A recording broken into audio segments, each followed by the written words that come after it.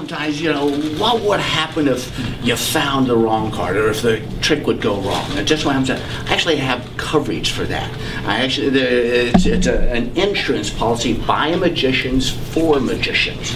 The Society of Conjurers and Magicians insurance policy. Unfortunately, known as the scam insurance policy, but if someone were to select a card and I not find it, they would get $1,000. I'll demonstrate, but it's a certain kind of a selection. Would somebody help?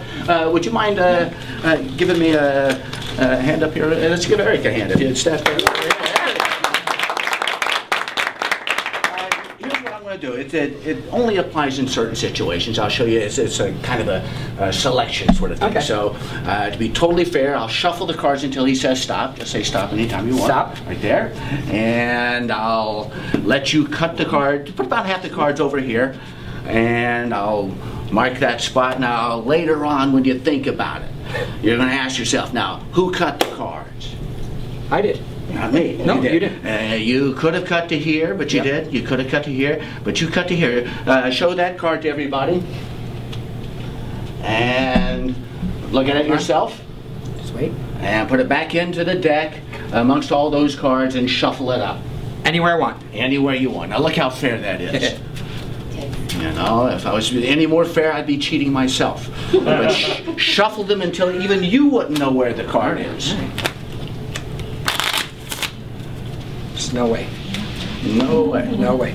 Okay, now you're absolutely certain. I'm certain. Okay, now watch this. All I do is snap. Now, would you be impressed if the card that you selected is now on top of the deck? I would be very impressed. And over the top card?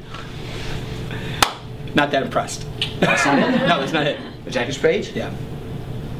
Okay, actually, this is an indicator card. Okay. Yes. This indicates, first, the Jack of Spades is not his card. Second, it indicates where your card is. It's a locator. Every card has a value, like a Jack. The value is 11, right? 10, Jack, Queen. So count down 11 cards to find the very card that you selected. And even more impossible to go 2, 3, 4, 5, 6, 7, 8, 9, 10, 11, and show that card. 11th or this one? Try this one. Yeah.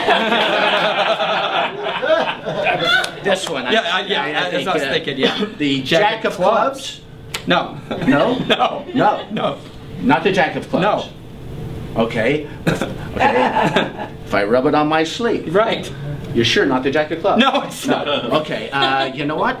It's been so long since I've read the scam collection procedures we have to go through here. This could be your lucky night. This could be $1,000 night.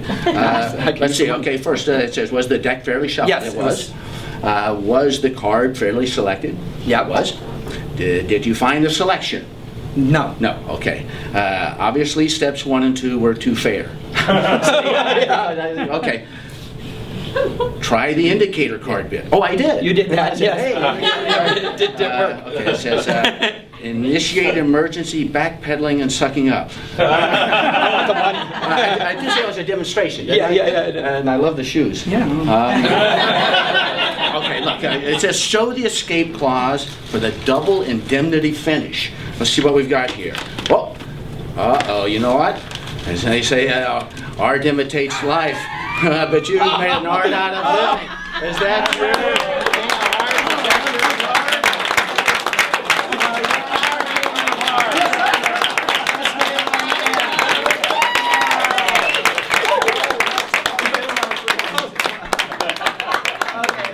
Michael Ammar and me.